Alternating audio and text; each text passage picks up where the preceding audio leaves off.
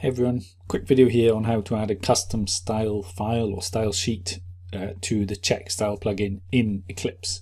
Now I've already got mine installed, you might be able to see that, but if you haven't, you'd simply search. You can do that here, or I've got, as you can see, numpad 0 for search, so I'm just going to hit that, and no, not plugin, install new software,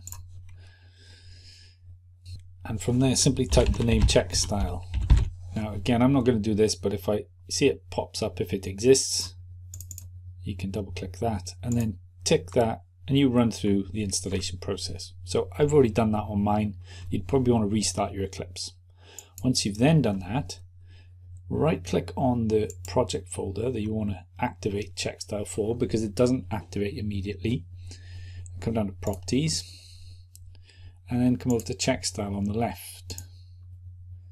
From there you want to tick Checkstyle active for this project, and then go to local check configurations tab in the top, and you'll see nothing here.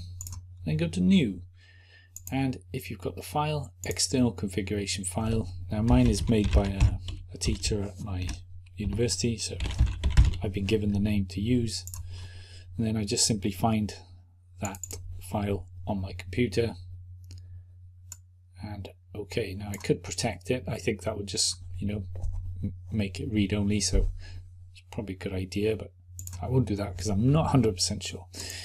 Press OK, go back to the main tab again, and then change this here. Okay, that's what I need to do, and you see Marcus checks local, so it's got the name I gave it, and it's local because it's a file on my computer.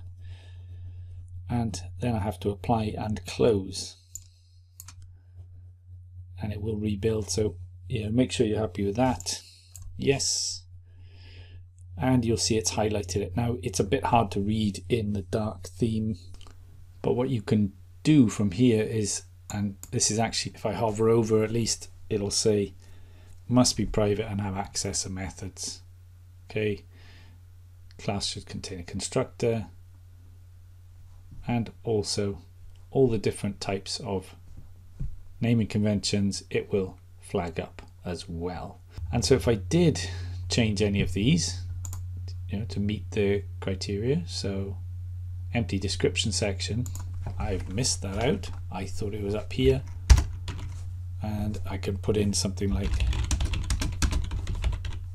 description, save it, and I don't know why, but in my version it doesn't auto update, but if I run the main, even though there's really nothing to do with it, then it updates, and you can see that highlighting has gone. So that's basically how you install and use the Checkstyle plugin with a custom configuration file. Hope you found that useful. Thanks for watching. Check out another video on the channel. I'll see you soon.